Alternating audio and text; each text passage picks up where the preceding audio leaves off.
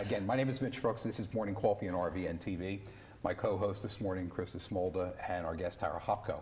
Tara has a very, very important story. I know a little bit about it. Krista has met with her and interviewed her before, so I'm going to kind of turn it over at this point, but forgive me if I ask questions along the way. I just think this is a very important story that needs to get out. So. Well, and it's not the kind of thing that you can say it, there's not enough times you can say it. You can say it a million times and that's still not enough. So after I interviewed with you, I felt very compelled to share it with everyone that I knew that had, you know, breast implants or was feeling a certain way. And anytime someone told me they were sick, the first thing I would say is, do you have implants? You know, yes. So, and I've texted you a couple times that, is this she asked okay? me that one is day. This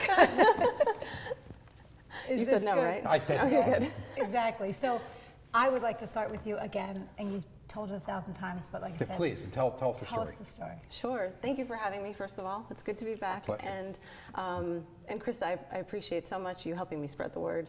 That means a lot to me. So 2015, I was a working mom, and I just decided that getting breast implants was going to be something that was going to make me feel better.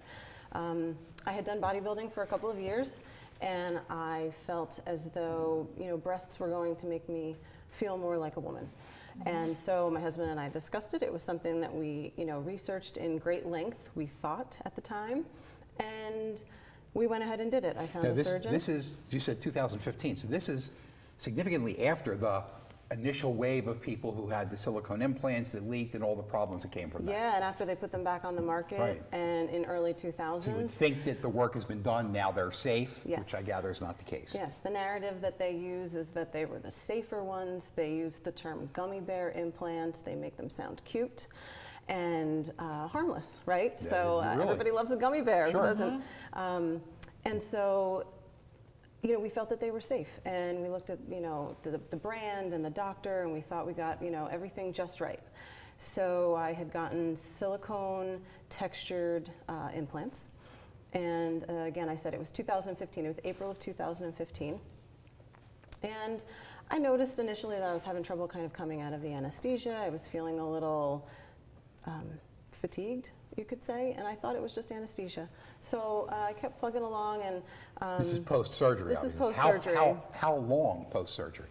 A couple of weeks. Really? I kept saying to myself, oh, it must just be the anesthesia, must just be the anesthesia.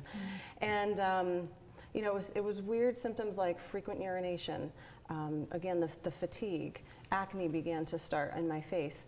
And so I just attributed a lot of it to the bodybuilding that I had done. I thought, well, I messed up my adrenal glands, and I must be just have beat up my body pretty well. So I was justifying it all, and I didn't ever attribute it to my implants. So I would say things started to get real bad about year one, full year after I had the implants. I enjoyed them for a little while as best I could, but actually right away in the first few months of getting them, I had lymph nodes that were swollen in my armpits, so my surgeon kept an eye on me. Right. He'd have me come back every 3 months, and he'd check them, and I remember asking him, why are my lymph nodes swollen? And he said, well, your body's adjusting to the foreign object that you've just placed inside yourself. And I thought, which sounds logical. It does, but no one had ever said foreign object before. It was always safe lifetime devices. Right. So I thought, I never looked at it that way. What have I put inside myself? So I tried to enjoy them as much as I could. So I would say by year 2, I was really unable to do a full week of work. I was that fatigued. I'd come home and just sit on the couch. I'd fall asleep pretty early. My kids would have to wake me and say, Mom, it's bedtime. My husband worked nights, so it was just me and the girls a lot. And I just want to interrupt you. This is a person that prior to was extremely energetic, was healthy, was in fitness competitions. Well, I was going to say, bodybuilder, obviously. You have to have a lot of energy and know what the right things are to put in your body. And so it's not like you were a sickly or a tired person before. Correct. I had gone from doing 3 hours at the gym a day to driving past and going, oh, I can't even stop. I'm so tired. It was just it was a chronic fatigue like you can't even explain. And girls that have suffered. They looked at the traditional suspects, Epstein Absolutely. Barr, and, all those types of things. I had gone for blood work. I had seen an endocrinologist. I had seen a dermatologist. In those initial months and first 2 years, Sure. I had seen, my primary doctor and most of the ologists that were out there. yes. By the end, I had seen every ologist I think that there was, pretty much. No one said to you anything No. about implants. No, not once did anybody ever ask me if I had them. And some of the doctors, I would assume, knew. We have a picture up on the screen of what your face got to Yes. from an acne perspective. So the acne was my worst symptom. It had gotten so bad that at night I would sit with ice packs on my face. It burned, it itched, and it hurt so bad that it hurt to smile, it hurt to eat. And I didn't want to leave the house, quite honestly. Did they want to do something like, I don't know if you were on or if they proposed Accutane as one of the I had treatments? tried Accutane. I had gotten through 2 pills, and I felt as though my brain was swelling to the point where it was going to come out of my ears. My husband looked at the pamphlet that comes with it, and he said, it says that there's intracranial pressure is one of the severe side effects. I think you should stop taking this. So I had tried all sorts of oral antibiotics, topical creams, topical, everything. I felt like I had tried everything, and it would work. Sometimes it would work for a little bit, but it really just, it never did. So the acne was definitely my worst symptom. The anxiety, the depression. I wasn't sure if it came from the acne, like which came first, but it got to the point where I'd be woken in the night with panic attacks, so I knew it wasn't just the acne that was causing the anxiety. I began with heart palpitations, so I had gone to a cardiologist and I had a stress test done and all of that. I had begun with a lot of GI symptoms.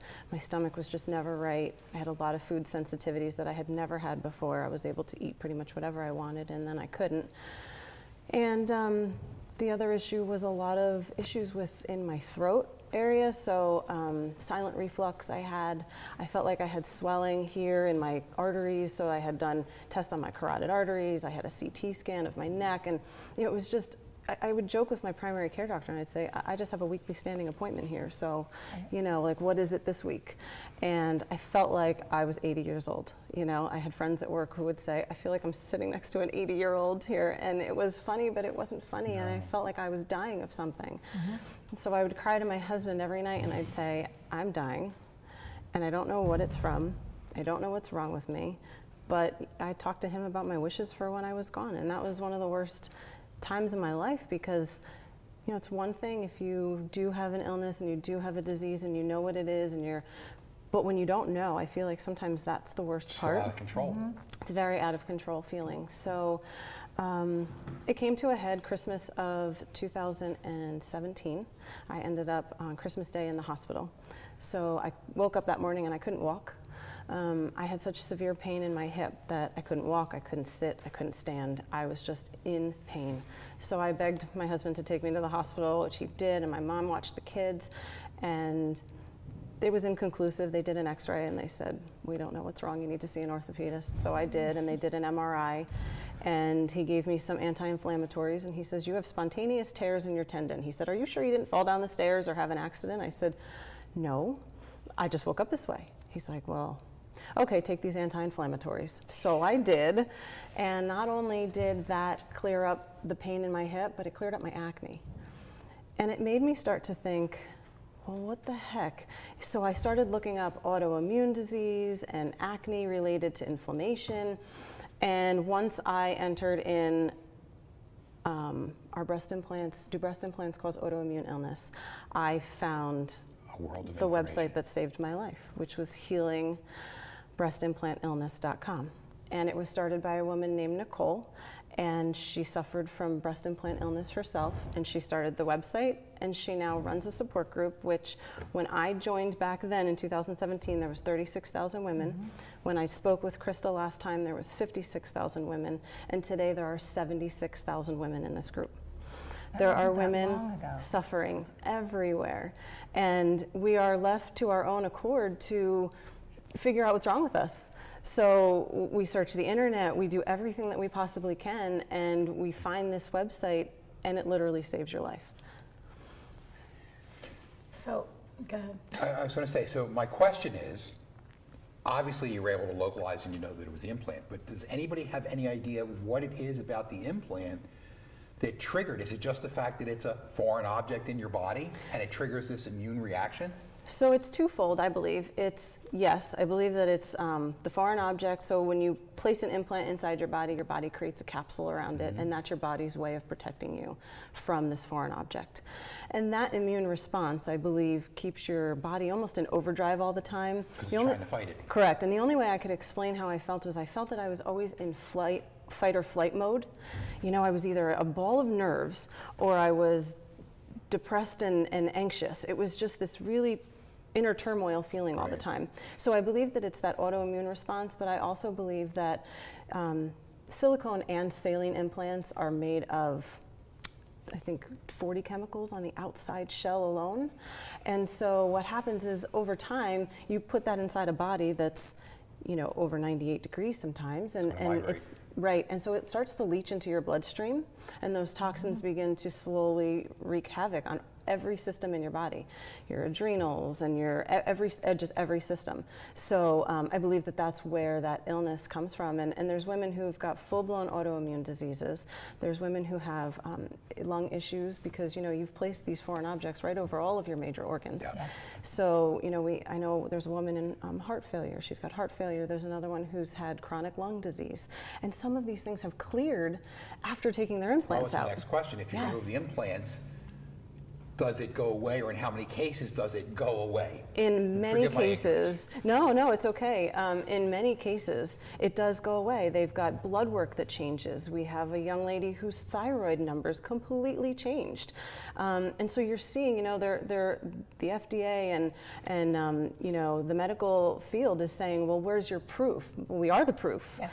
We are the proof because I didn't change anything. And you saw that photo. I changed nothing about what I had done on my face or to my body, and yet I feel and I look so different. So we have to be the proof, and they have to start listening to us eventually. Are you getting any positive reinforcement from the medical profession, from some of the practitioners and some of the ologies? Yeah, I would say that we're starting to, for sure. There are several surgeons now that are very trusted within our community to perform the proper explant procedures. Because the important thing is not just to take the implant out, the important thing is to take that capsule out. Because a lot of surgeons, it's easier to leave it in, see an easier surgery for us to recover from and for them to perform. So are there doctors out there and surgeons that are removing the implant and not the capsule? Correct. Yes. Okay. And they'll tell the woman, your body will absorb it. And it's untrue. It's completely false. And you should see pictures of these capsules when they come out. Do you have a picture? I didn't send a picture this That may not time. be one you want to show. Well, no, I mean, she's blasting it all out there, and it's. No, I understand. Yeah, you can absolutely find me on Facebook and Instagram, and I put everything out there because I believe that people need to see the not beautiful side. Yes. You know, my breasts were beautiful. My implants came out perfectly intact, and yet they tried to kill me. Yes. So they don't have to be ruptured, and they don't have to be disgusting to make you ill. That's the thing. Yeah, I remember that was really the big issue during the first go-round. Right. Where it was the rupture and the silicone leakage, and really that was the issue. Everybody was going on the idea that it was the leakage that was the problem. Right. And what you're finding now is that's really not the case. It's just the whole idea of a foreign object in the body. Correct. It I doesn't. would think you would be getting a lot of support from the rheumatology field.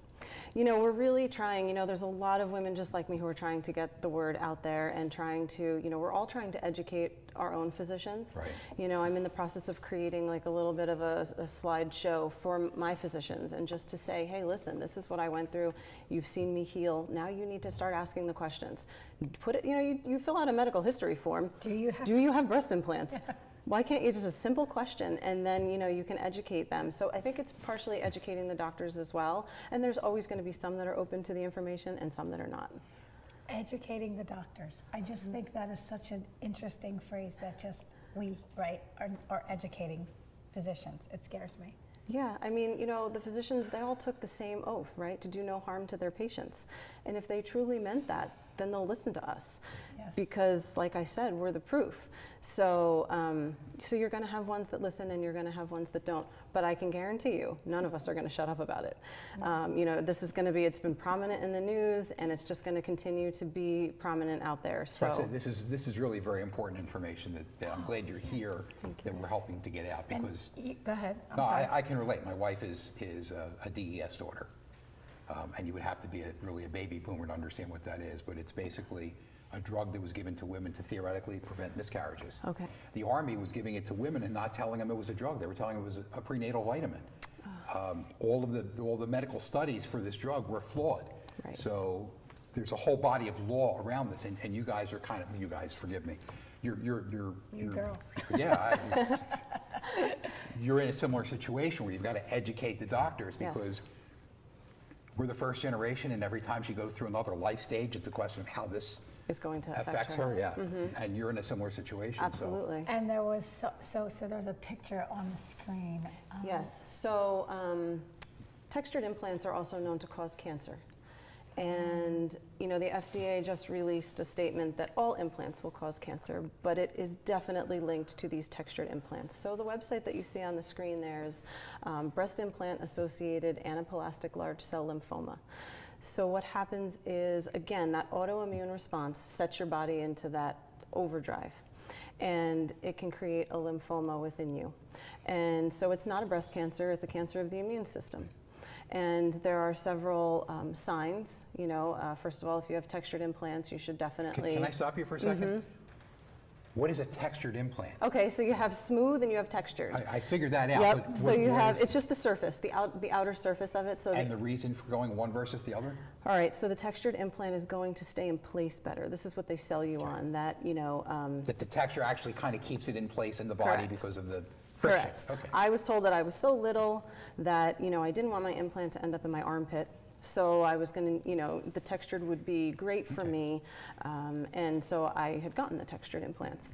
The smooth implants, you know, they don't create as great of an immune response, or maybe not as quickly, and we're thinking that that's why it's associated more so with the textured implants. And your body just really adheres to that texturing. Right. The sad thing is that many women who've had double mastectomies receive these textured implants because they don't have breast tissue to hold their implant in place. So now you've got women who have fought breast cancer who are now fighting lymphoma from their implants. Now, right now, as far as I believe March, was 688 cases worldwide. 270 of them were in the United States, and I believe there are 9 reported deaths. Now, I say reported deaths because I believe that there are so many more out there. Sure. Because before we knew all of this, how many women have died? I alone have sat at work with a friend, and she told me her sister suffered from breast cancer, had reconstruction, was never the same afterwards, and died of lymphoma. The first time she had ever heard of this cancer was when I talked about it at the lunch table. And it breaks my heart because there's so many other women I think that we've lost and we don't realize it. And so I just feel that it's so important to educate women on these dangers. I was never told, and I specifically went to several doctors prior to getting my implants, and I said, can these cause me any kind of cancer, and will they make me sick? And I was told, no, they're perfectly safe. Everybody does this. And, you know, anytime you go to get something like this, you're given a sheet to sign. Yeah, well, right? it's informed consent, and it's But, how well informed are you Tara really? was the one that actually read it. No, because a lot of us don't read it, you know, don't read all of it because it's the 1% or it's the whatever percent. But when I left you, when I interviewed you last, you had a mission and a goal to get that piece of paper to have something added to it that says breast implant illness, you know, and about it. Yeah, so and you what can we read it have and learned, maybe change your mind. Right, absolutely. And what we have learned is that the manufacturers put this information in their booklet. However, they send a box of implants to a surgeon and only a couple of brochures with a recommendation. You should give this to them. I didn't get one. Not a mandate. Right, it's not mandatory. And it's a recommendation. And so I didn't get that. And a lot of women that I know, we didn't see it. But it says it in there, the manufacturer stated. And then we go back to that issue that I brought up of informed consent. How many people really are going to go through all the details and, you know, and understand that, yeah, there is this risk that's out there. And yeah, it may only be a couple %, but you do need to be aware of it. Because we just tend not to be that way. I mean, you know, unfortunately, we have a very short attention span as people, and in a lot of cases, we'll just take the quickest route to the end that we're seeking. And unfortunately, here's one of those cases. So reconstructive surgeons who should know better, I would think is one of your main group that you're focused on as well. Yes, yeah, absolutely. Breast surgeons, oncology, you know, that is definitely an area. It's not necessarily an area that I'm diving into just yet, but there are many women. There's so many women in the advocacy group, as well as the BIA ALCL, which is that cancer. We have a group just specifically designed for women who need to get proper testing, because that's the other thing. These doctors don't know how to test the women, you know, because some of the symptoms are swelling in the breast, you know, and it's an onset like a year after your implant. You know, we're talking 2-3 years after women get their implants, they have a sudden swelling on one side, and then it might go away. So they think, oh, okay, maybe I just hit myself, or I bumped into something, right? That is one of the symptoms. Swollen lymph nodes is another symptom. And fever and night sweats, things like that. Those are some of the other symptoms. So there's certain things that you need to look out for, and then there's certain ways to test correctly, which is draining the fluid, testing the fluid, and sometimes even if the fluid turns negative, you have to then explant and test the capsule. So these women are now guiding these patients through this process, because the doctors don't even know how to do this, you know, and we're just a bunch of housewives or working moms who are, you know, we're just trying to live our lives, but we're out here trying to advocate and save each other, because we're all we have. You know, I know we're going to talk about going to the FDA, and yeah, that's what I want to do, because your mission was to get there. Yes, right? And yes, you and got we there. We have a picture of you actually speaking, right? Were you called on randomly? So I was, I applied. Are. There I am. I applied to speak, and I was told that I was going to be able to, but then we had such a great response that I basically didn't get the confirmation to speak. So I reached out to some of the girls, and they were like, you know what, we called the gentleman and he said that there's too many women, so there's no more room. Well, I was sitting in the audience, and I was, you know, actually playing on my phone for a moment, and all of a sudden they call my name, and I said, I'll be right there, and I grabbed my things, and I hadn't practiced my speech or anything, so I was so nervous going up there, but I spoke with my heart. And, you know, one of the things that we had to listen to for those full 2 days was people who were saying that, you know, we get our facts from the internet, and we get our facts from social media. And I barked back at the end of my speech, and I said, sometimes social media is the only place that we have to turn. And it's the truth. Because if the FDA and Big Pharma and the medical community are going to let us down, we have to be our own advocates. So, so I barked back. I think I got yelled at. You can hear him say something during my speech. I think he was yelling at me for yelling, because I was yelling into the microphone, but I just felt so passionate. So, yeah, he didn't turn the microphone off, so that was good. So was there an ask there? Or was it just you voicing what's going on? So there was several different things that happened. I mean, the FDA spoke, and I use the term spoke loosely because they got beat up. They didn't have answers for that panel at all. They sat there with their head in their hands like, well, okay, who's doing these tests? Well, guess what? The manufacturers are doing the tests. Of course the manufacturers are going to say, yeah, these are safe, they're totally safe. That would be like cigarette companies telling you that tobacco is safe, right? So, you know, the FDA has totally dropped the ball, and they sent these 2 representatives that had no answers. It was a crazy experience, but it was. Was this a panel that the FDA convened to talk about this issue? Yeah, the panel was made up of several doctors, and I don't even know all of the. But it was sponsored by or run by the FDA. Yes. So was it the idea to be fact finding? Yes, okay. They wanted to fact find, and they wanted to hear what we were asking for, and basically, you know, what we were asking for. Because last time I spoke with Krista, we were at the point where a bunch of women had gone to the FDA and asked for an open hearing, and we got it. And so that's what happened in March. And they listened to us, and we had several doctors speak on our behalf, which was wonderful.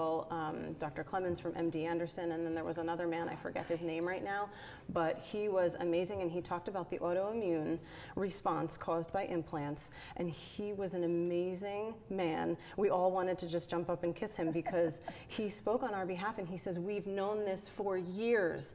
And he ended by saying, you know, you've recently had 2 airplanes that have come down, and you know they're faulty. There is something faulty about them. So you took them down. You took them out of the air. Yeah, the entire How many fleet. women Yeah. have to die or suffer before you do something about this? And we all stood up and you know basically just cheered and cried because it was, you know, that's what we need them to hear. And he's got the credential. I mean, he's Absolutely, the doctor, right? yes. So that's- He's like a, not even just a doctor. He's like several doctors of several things, and Where is he just a very located? Let's give smart him a man. shout out. Oh my gosh, I cannot remember his name, and I feel so bad. That's all right. That's all I right. feel so bad.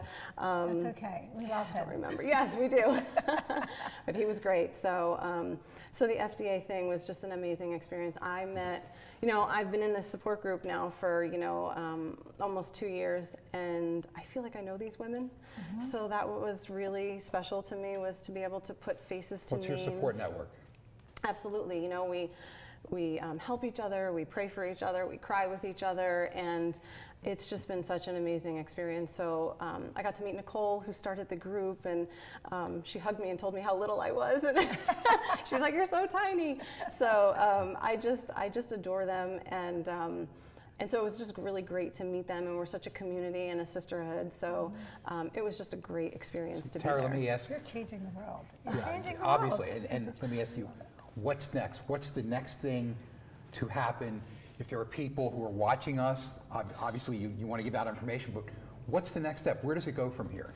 So, gosh, I feel like there's so many things in the works, and to speak about everything would be hard because I can't remember them while I'm doing this. But right now, okay. most currently, we have 2 ladies representing us, and they're looking at the Medical Device Safety Act. So they're looking to pass an act for all medical devices, because now you remember there's also the e-Shore that's been in the news. Now that's the implantable birth control device that has been taken off of the market because women are having to have full hysterectomies and they are not able to have children, and there are a lot of responses that women are getting. My dumb question would be, which of the new women members of Congress have you approached?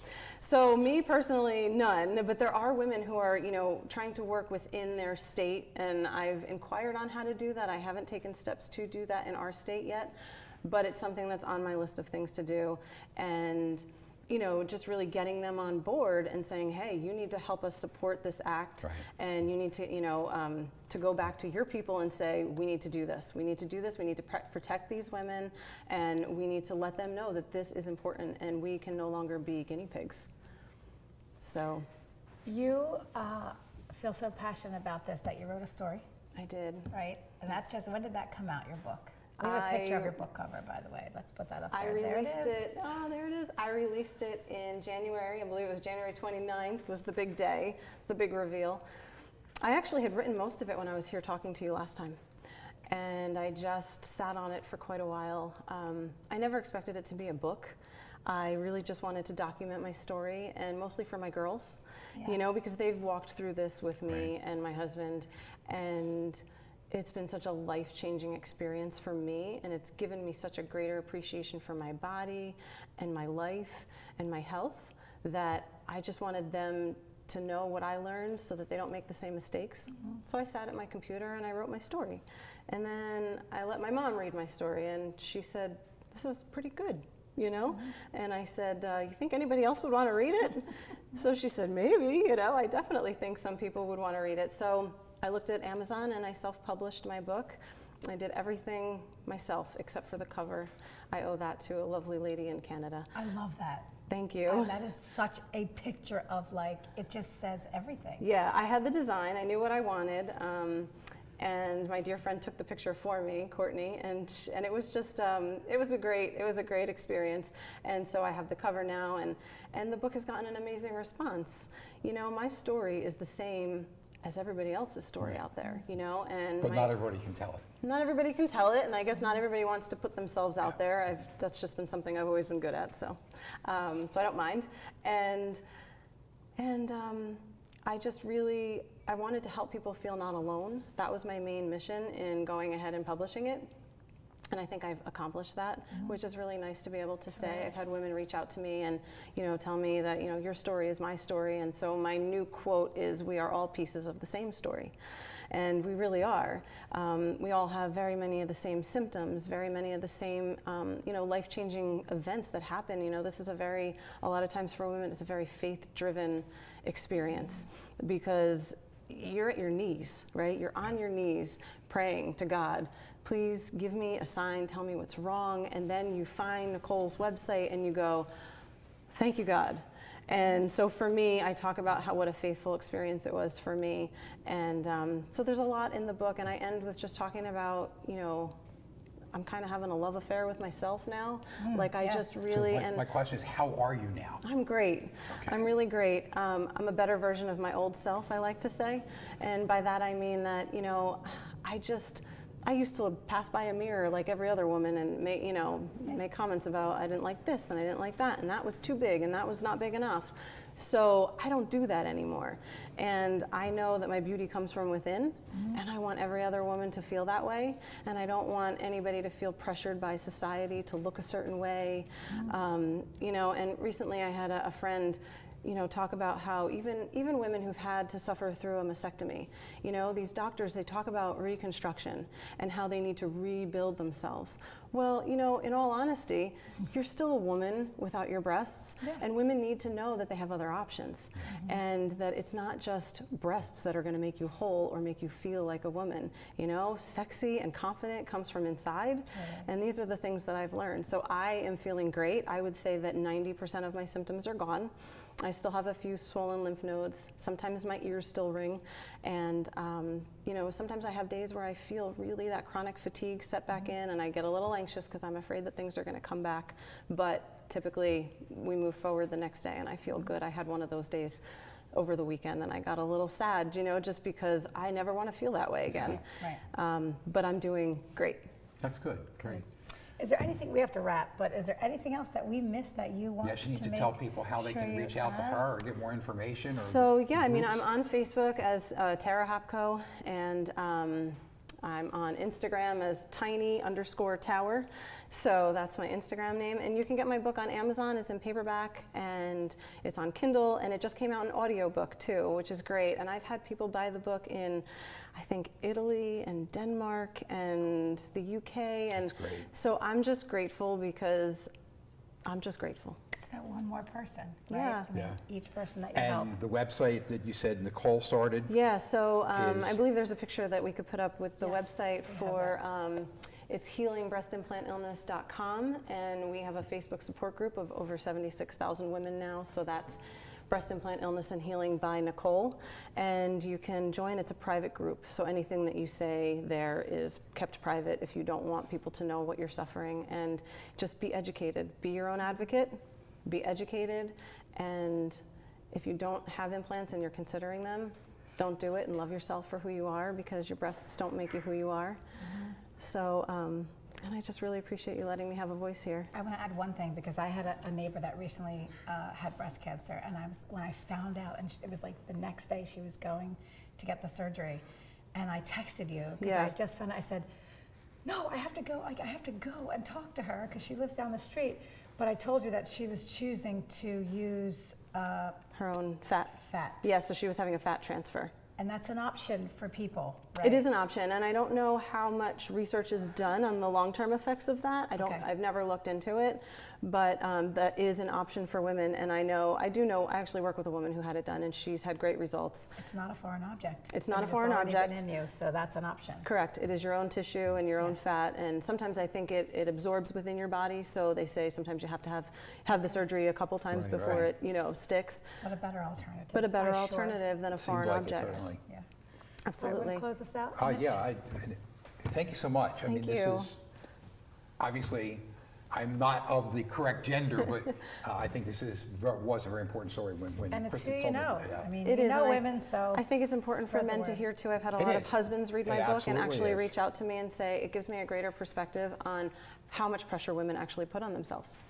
You know, and I think it's important for men to hear, because you know, I'm not being mean, but men add to that pressure sometimes. True. So, can we give your husband a shout out? Oh, my husband. Yes, my husband's been very supportive, and he has been... He's one of the good guys. Yes, he's one of the good That's guys. good to So I am very thankful. My whole family has been, just amazing. And all of my doctors that I've reached out to, my primary care doctor, he was the first one to believe me. So, I have been surrounded by much support, but there's not everybody has. Yeah. And I think that that's a huge reason why I'm speaking out, is because I feel like I'm one of the blessed ones. And so I'm going to use my voice because I got like a whole troop of people behind me going, you can do this. Well, that's great. Again, thank you so much for being here. Thank you. Again, Mitch Brooks, Krista Smolda, this is RVNTV, this is Morning Coffee, on every day from 8 to 9. I'm here on Tuesdays. Krista is here as well, and we'll look forward to seeing you. Have a great week. Buy the Website, book, Buy the book. important subject. Thanks. Have a great day. Thank you so much. You're welcome.